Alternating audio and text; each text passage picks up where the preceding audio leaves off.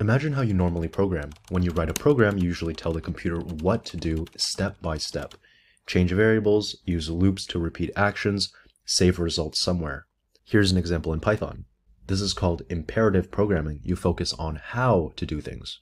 Now think about describing what you want. Instead of focusing on how, functional programming asks you to describe what you want. Here's an example in functional style. Here you're saying map this function n to the power of 2 over the list of numbers. You're skipping the explicit loop, the variable updates, and the manual appending. So what makes functional programming different? Firstly, there's a focus on functions. A function in math terms takes an input, does something, and gives output. For example, f of x equals x times x. Every time you pass 2 to f of x, you get 4. Functional programming builds on this idea.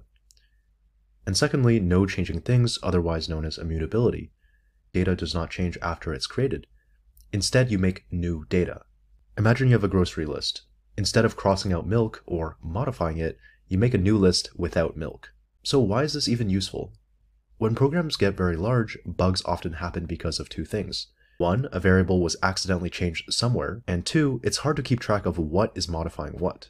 Functional programming avoids these problems. There's no sneaky changes to variables because everything is created from scratch, and functions also behave predictably. There's this key idea of pure functions. It's a function that only depends on its input and does not affect the outside world. Here's an example of a pure function.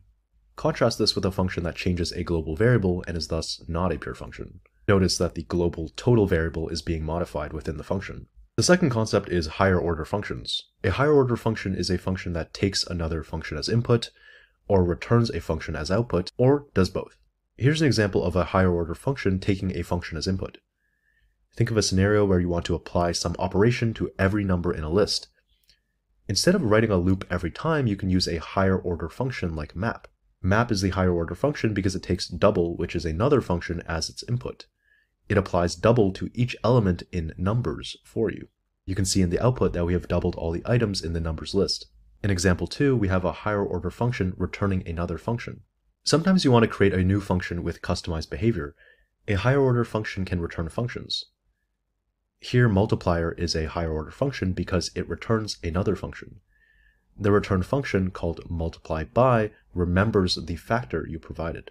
So notice that in this line we create a function that multiplies by 2, and in the following line we call the function that has been returned by the higher order function, which multiplies our argument of 5 by 2 and outputs 10. The reason we use higher order functions is because they reduce code duplication, and it also makes code easier to read by abstracting common patterns like mapping, filtering, or reducing.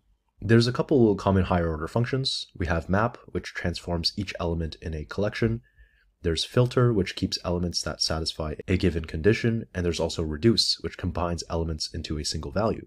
Here's an example of each. Using map, we double every number.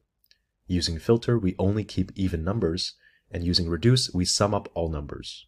In functional programming, we also avoid loops using recursion or abstractions. So instead of writing loops, functional programming uses recursion, for example, functions calling themselves, or tools like map and reduce. Here's an analogy. Think of functional programming as baking. We have a recipe, which is a function, in which you follow steps and always get the same cake if you use the same ingredients. And there's also no leftovers, which means no side effects. The recipe doesn't leave a mess in the kitchen, everything is contained. And there are reusable instructions, or modularity. You can reuse parts of the recipe, like the steps for making frosting. So the recipe represents a pure function. Same input always gives the same output. No leftovers implies immutability and avoiding side effects. Functions don't modify outside state. And reusable instructions reflects higher order functions and composability. Functions can be reused and combined very seamlessly.